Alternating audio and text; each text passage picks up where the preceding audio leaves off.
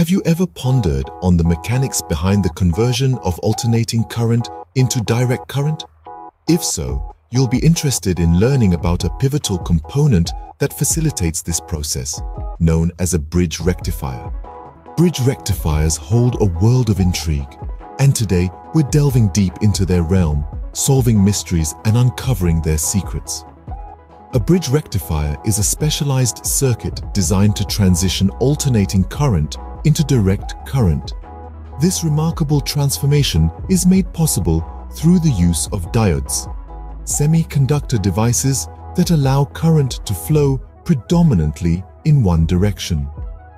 These diodes are meticulously arranged in a bridge circuit configuration for optimal performance. Typically, a bridge rectifier is composed of 4 diodes named D1, D2, D3, and D4. The truly remarkable thing about these ingenious devices is their ability to consistently generate an output wave of the same polarity, irrespective of the polarity of the input.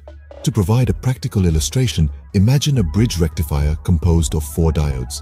The input is supplied across 2 terminals A and B, while the output, the transformed DC current, is collected across a load resistor connected between C and D. Picture a positive pulse originating from the AC input, labeled as terminal A.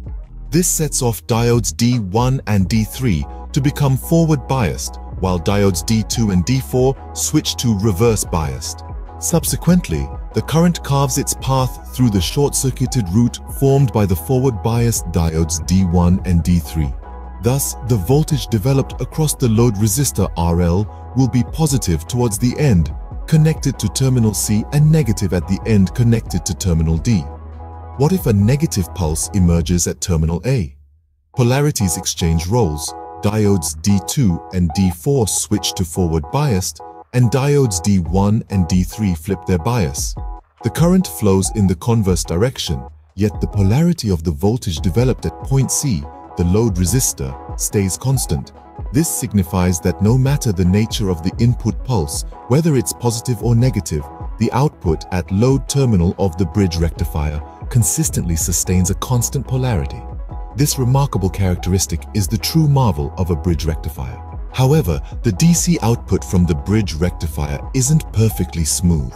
It has tiny ripples, like a calm wave with small ups and downs.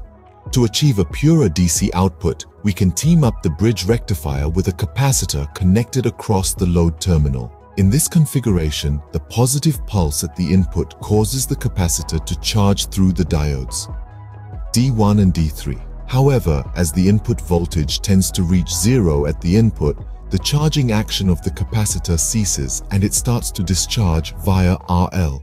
This results in the generation of DC output, which will have ripples in it as shown in the screen.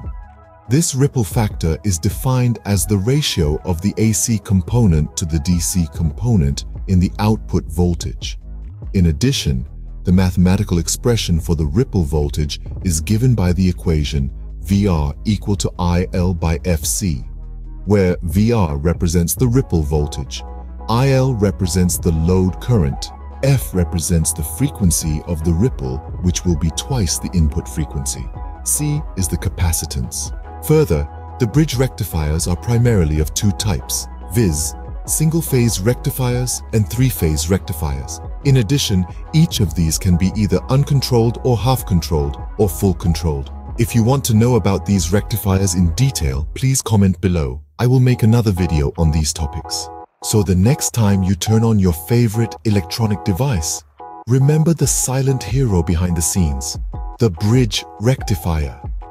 It's a small but mighty component that keeps the flow of DC electricity going strong. For those who want to deepen their understanding, there's a video available in the description on how PN junction diodes work. It's a great resource to supplement what we've just discussed. Remember to like, share, and subscribe if this video is helpful. If any questions arise, feel free to drop them in the comments section. Stay curious and keep exploring the incredible world of electronics.